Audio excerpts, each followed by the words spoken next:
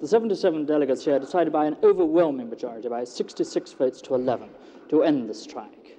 They didn't even need Mr. Sidney Green to wind up for them.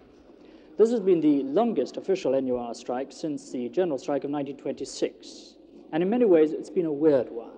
The only immediate sufferers are British Rail and their finances. One way or another, this will have cost them possibly £2 million.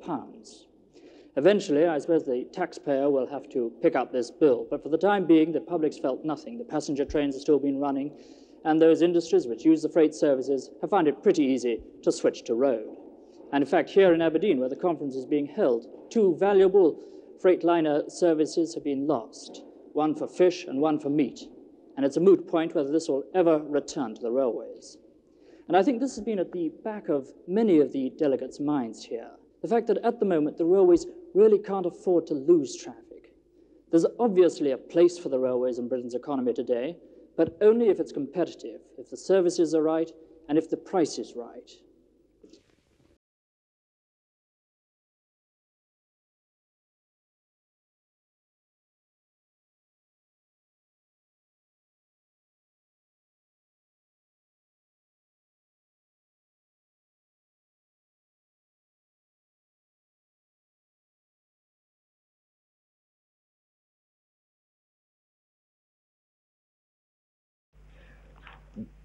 Today, firing again started across the border between the two countries.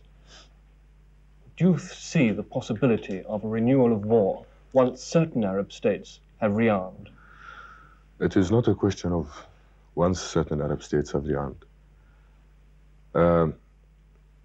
Our territory is occupied at this stage. There must be a return to positions held before the 5th of June.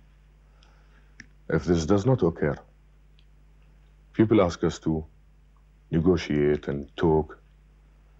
And I ask, why didn't this country, in fact, negotiate after Dunkirk? We are in, roughly speaking, the same position. The first prerequisite is for things to return to what they were. And the door should be open to carry on and find an eventual solution.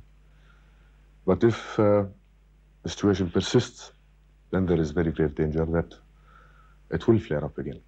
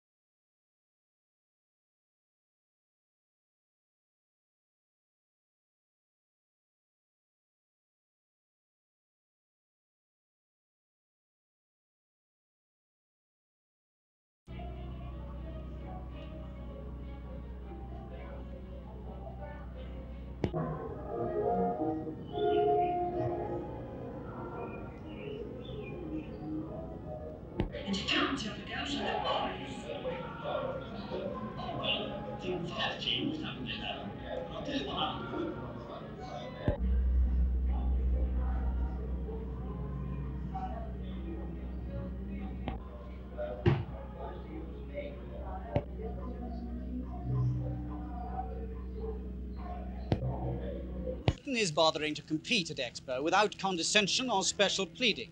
We are having a go. And after all, national exhibits aren't really for the nationals of that country, any more than advertisements are aimed at the employees of the company advertised.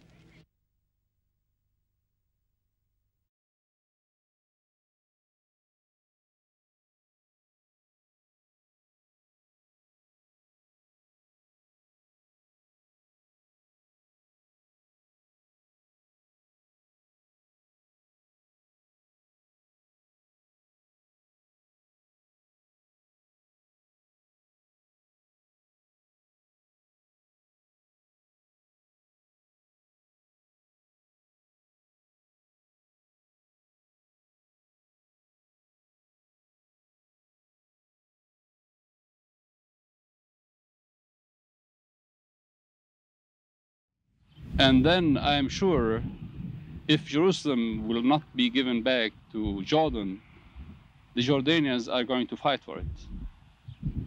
I am sure every one of us is going to fight because it was our bread and butter.